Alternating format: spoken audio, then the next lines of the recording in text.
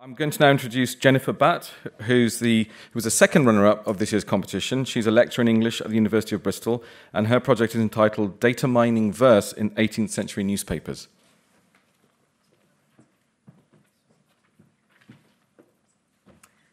Okay, thanks. And like Michael, I'd like to say thanks so much to the British Library Labs team for this opportunity.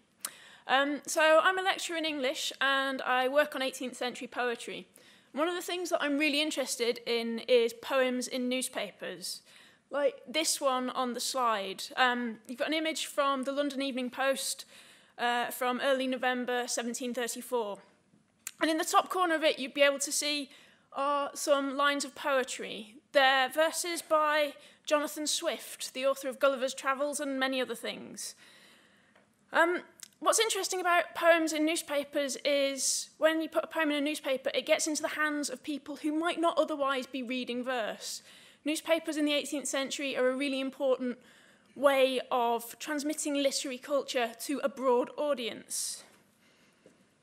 The idea that underpins my project, Data Mining for Verse in 18th century newspapers, is that there are countless, or perhaps better, there are uncounted poems in newspapers published over the course of the 18th century.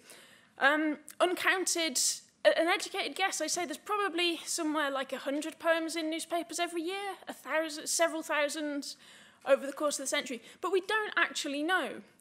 If you want to find poems in newspapers, the old way of doing it was to sit with a hard copy and flick through. The slightly more advanced way of doing it was to scroll through microfilm. And then beyond that, working with databases like the Burney collection. And all of those things have problems. Newspapers, the hypothesis is, newspapers are home to an ephemeral, complex, expansive literary culture that has been lost to us for several hundred years. And this project is designed to work with the labs team who have real expertise in working with digitized newspapers. The project is designed to find out whether it is actually possible to recover this lost literary culture by data mining newspapers. Mahendra and the labs team have got some ideas about how to do this by thinking about how we might target formatting.